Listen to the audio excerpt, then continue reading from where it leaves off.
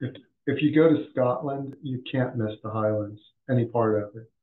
So if you have a chance to do a tour, and if you want to drive it yourself, that's fine. If you want to walk it, that's fine. Just make sure you have good rain gear. But honestly, if it rains on you, so what? If you have a raincoat, you're dry.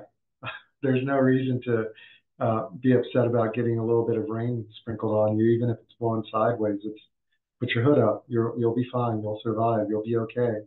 Um, it doesn't have to be sunny in the Highlands to appreciate the Highlands. I would actually argue you get a better experience if you have a mix of sun and rain when you're going through the Highlands. I would rather have that than just pure sunshine the whole time because that's not the Highlands. It rains a lot. That's why it's so green up there.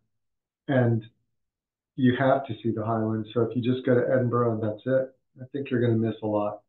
Um, and there's just a lot to see, but I would just say go see the Highlands. I prefer a tour just because I want to know what I'm looking at and why it's important. So, for instance, like in the Isle of Skye, we went to oh gosh, I'm drawing a blank on the name of the pub, but we stopped at a pub basically, and there's this river, and if you're a stream that runs by, and if you dunk your face in it and get your face wet, it's supposed to be blessings for the year or something like that.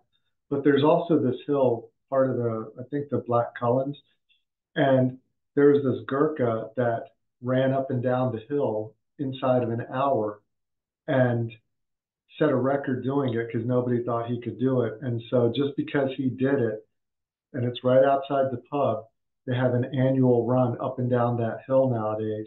It's been going on for 100 years. And if our driver hadn't told us about it, I would have never known about it. And then, of course, I had to look it up, and it's like, oh yeah, the Gurkha did do that, so that is pretty cool. And and so those are the things that I appreciated. But you have to see the Highlands, I'd say.